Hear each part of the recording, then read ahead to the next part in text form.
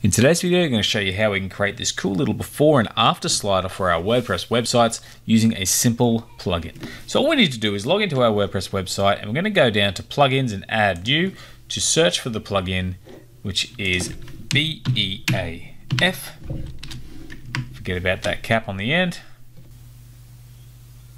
And we have here Ultimate Before, After, Image, Slider, and Gallery, BEAF. We install that plugin, activate it, and then we can get started. So on the left here, we've got before and after slider. If I click on that, we get taken here where I can add a new slider.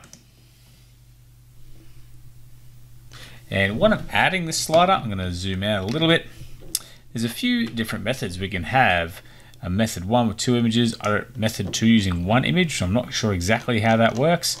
Or we have method 3 using 3 images, which is pretty cool.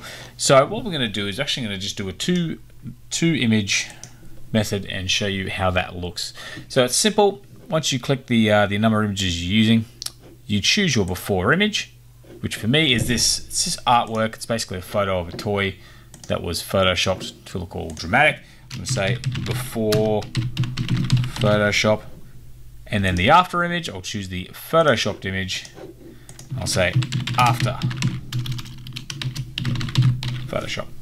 I'll give the slider a title, so I'll just call this Photoshop Photo Manipulation. And I'll give it a description like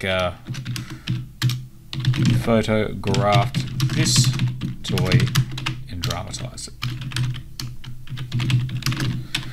And you can even add like a read more link if you want to. So you go to google.com, read it in the same. So maybe I'll just type in here, go to read more, and it can also take us off to Google. And you can choose an orientation style, which means you can actually have the slider go left to right, up and down, so on and so forth. You can choose different styles of slider. You can see here, you got this button here, this sort of taller one. Some pretty cool ones. I'm going to actually stick, this one looks pretty modern, so I'm actually going to stick with that one. And what I recommend is if you do check this out and you like the look of these arrows, just have a play and see which ones you actually like yourself. Although I might check a few out at the end of this video to see how they look. But I'm done with all that now, which now if I scroll back to the top, I can go ahead and publish. But there are some options I can also look at. So when I go here to options, default offset, so how much of the image is visible when the image loads. So 0.5, about halfway. If I make it 0.4, it'd be a little bit less. I think it's all right in the center, but once again, if you want to move the slider to one side or the other, you can experiment with this number. I would say that 0 is all the way left, 1 is all the way right, and anywhere in between. You can change the labels before, after, which is pretty cool. Auto slide, so the image will automatically slide, and it's going to say yes. So we've got a cool effect when the page loads. Click to move, so if you click on an area of the image, it will move the slider to that point. I'm going to say yes. We are going to show an overlay, and we're going to leave the rest of those options as is. Now style, you can get nicely lost in there. So the before label background, I'm actually going to make that black. The before text color, I'm going to make white. The after label background, I'll say make purple. With the after text color white, just to give it something visual so we can see what effect these settings have on the actual slider. Now the slider handle color, I'll stick with white with this one. The slider overlay color, we'll go purple, but we'll keep it sort of toned down. And of course we can come back and change these at any time, because what we do is we get a short code and we can come back and edit this pretty easily. So we can actually change things, like we can give it a custom width or a height. I'm just going to leave it at automatic. So if you've got a particular pixel width you want to use, or pixel height, you can pop that in there. I do want to center align it. We can change things like the font size, alignment, the font and description. You can go through, customize all the bits and pieces of text that are on the slider, but I think we're good with that for now. It's all pretty self-explanatory. Padding is if there's any padding around the text in the button. I will say 7 pixels. I'm going to go pixels. Border radius will go 5, so we've got nice curved corners. But other than that, it's selecting colors and font sizes. I usually recommend at least 16 on a, say, a blog post or a page, but with something like this, you can get away with something smaller like 14 or 15. So we set up our basic slider, and I'm going to click publish. Now we get this short code, which I'm going to copy. So I'm going to actually create a new page in a new tab. I'm going to call this one image slider. I'll call it. I'll say BA for before or after. I'll use the default editor.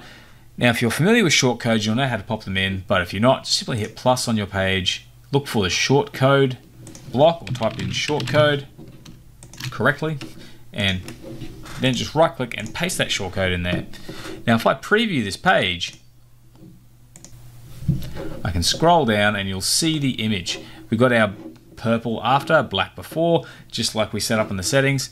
And now if I move this, we can actually reveal the original picture and show the adjustments made over the top.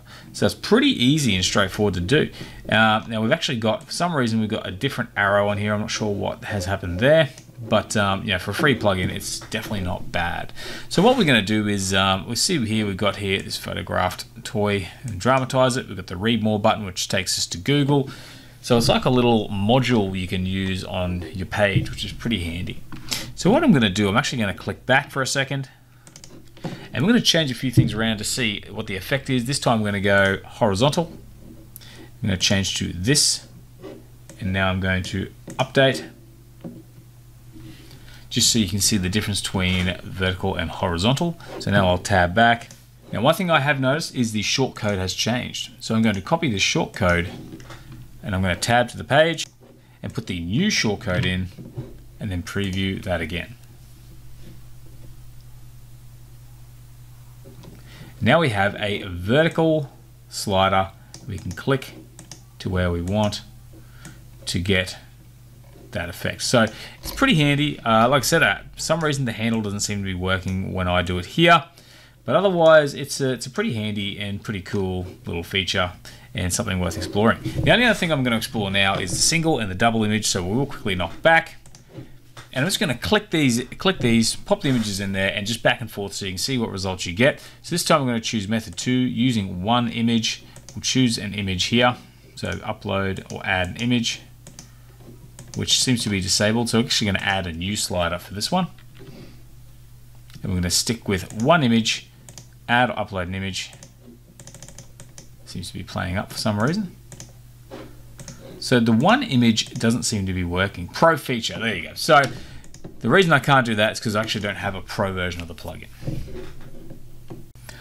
But otherwise, that's pretty cool. Even though we can't actually use those pro features, which I didn't realize until I actually went to try and use them, you can still get a basic image slider for free on the WordPress free plugin repository, or you can even go ahead and pay for the premium version, which I will pop a link to below if you want to check that out. But it's a pretty handy tool, very easy to use, very easy to set up, and you get this cool little effect. So anyway, I hope you found that video useful. If you did, please consider giving it a like, and check this out and have a play with it, see what you reckon. There's a lot of options there to work with. So yeah, let me know what you think. All right, have a great day, and I hope to see you again soon.